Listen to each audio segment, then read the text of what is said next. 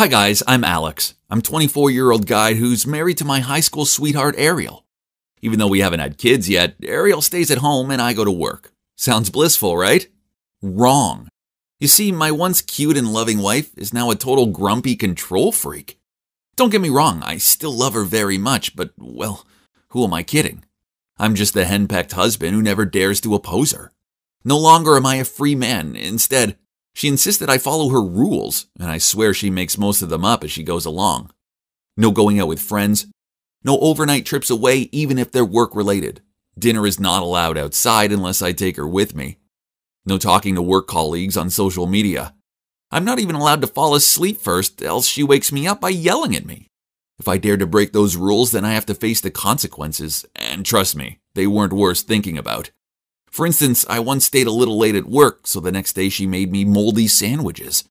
I didn't notice until I'd taken a big bite out of it. Ugh, gross. Another time I visited my parents after work without her, so she turned my white shirts pink. I had to go to work resembling the Pink Panther. And every day I come home from work to her endless complaints. She could moan on about the most ridiculous things, such as the puddle outside of our house meant she couldn't go for a walk, as she didn't want to ruin her shoes.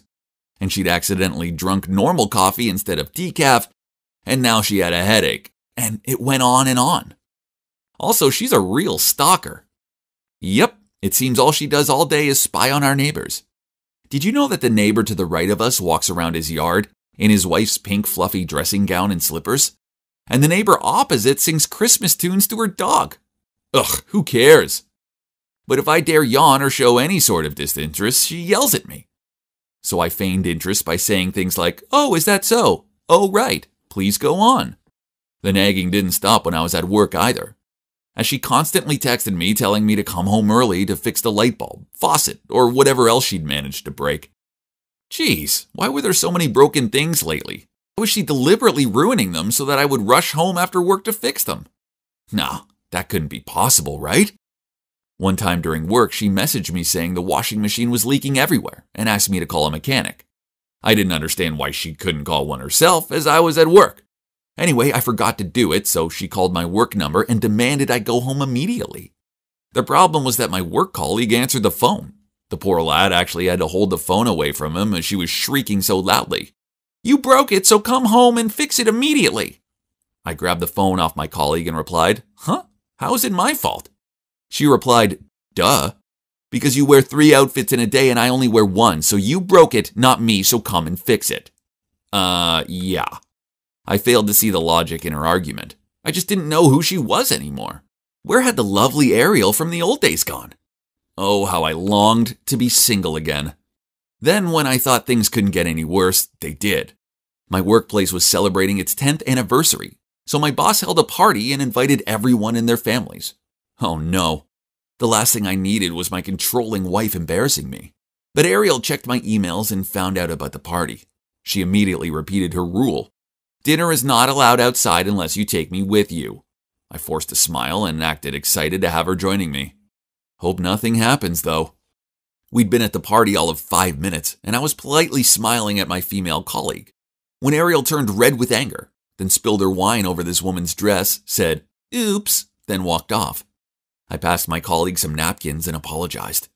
Why was Ariel so childish? I didn't want to lose my job because of her jealous rages. Then I found her talking to my boss. She was actually shouting at him for making me work overtime too often. What? My boss was fuming. Now I was sure I would end up being fired.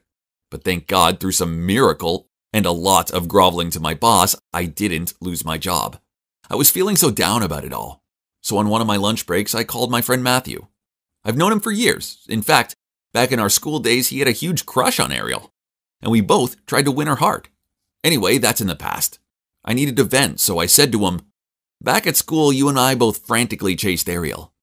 We even fought for her. Back then I thought I'd won, but now I think you're the one who had the lucky escape." Matthew replied, "Do you know why your married life is so stuffy? It's because she loves you too much. If you need more freedom, it's so easy. You just need to make your wife love you less. Don't worry, I'm here to help." At this point, I was pretty much willing to try anything. Besides, he was my friend, so he had my back, right? So the plan was to find Ariel a demanding job in another town. Then I'd only have to see her on weekends. So I asked my old friend to let Ariel work as a newscaster on his about-to-be bankrupt radio station. Ariel was so excited when she got the job offer. She begged me to quit my job and to go with her, but I disagreed.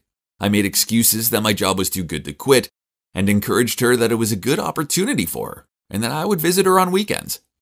After that, the life I always longed for arrived.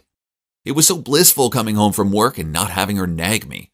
I could put my feet on the couch, fall asleep whenever I wanted, and go out for dinner with my colleagues without having to take her along with me. But the house was quiet. Too quiet. Yes, it wasn't long before I found myself pining for her like a puppy. I even slept clutching one of her sweaters. Then it suddenly all made sense. Ariel had only acted that way because she was bored and lonely stuck at home all day. She longed to have me to talk to, and yet all I did was make fun of her. Ugh, I was a terrible husband. I'd been a foolish idiot, and I wanted my wife back, so, without delay, I bought the biggest bunch of flowers I could find and drove to Ariel's place in the other city. But when I pulled up outside, I saw her standing outside talking to someone. It was Matthew. That sneaky, conniving snake. Then I saw him take her hand. I stormed up to him and punched him in the face. Ariel panicked. "Alex, are you crazy? What the hell are you doing?" Then she checked Matthew's bleeding nose. I was furious, so I blurted out, "He's a liar. He told me to send you away just so he could worm his way into your life." She looked at me in surprise and stammered, "What? You sent me away? I earned this job and I chose this life." "No," I shook my head. "I set it all up. I'm sorry, I'm a fool." I was about to hug Ariel, but she pushed me away and said, "Are you bored with me?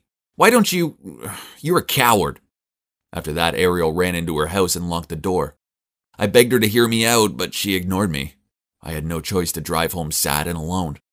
I went back to her house each day and tried apologizing, but she never answered the door. Each day I left her a gift on her doorstep, such as chocolate cake, penguin plushie as they're her favorite animal, and a picture of us together. She took the gifts, but she still wouldn't answer the door. But then one night when I was waiting in front of her house, I saw her running towards me. Could it be that she'd forgiven me and was coming to embrace me? Nah. A bandit was chasing after her and was trying to grab her handbag. I rushed forward and tackled this bandit to the ground. She was so relieved I was there to save the day, and she flung her arms around me. After that, she forgave me and moved back home. I definitely learned my lesson now. I should always appreciate the happiness I have, instead of taking it for granted. But I guess I will still have to live on the edge for the rest of my life. Afraid that someday Ariel will find out the big secret I'm keeping. Yeah, I'm the one who hired that bandit. Surprise! Those secrets will have to come to me to the grave. Or Ariel will bury me 6 feet under by herself. I don't know anymore. Wish me luck, guys.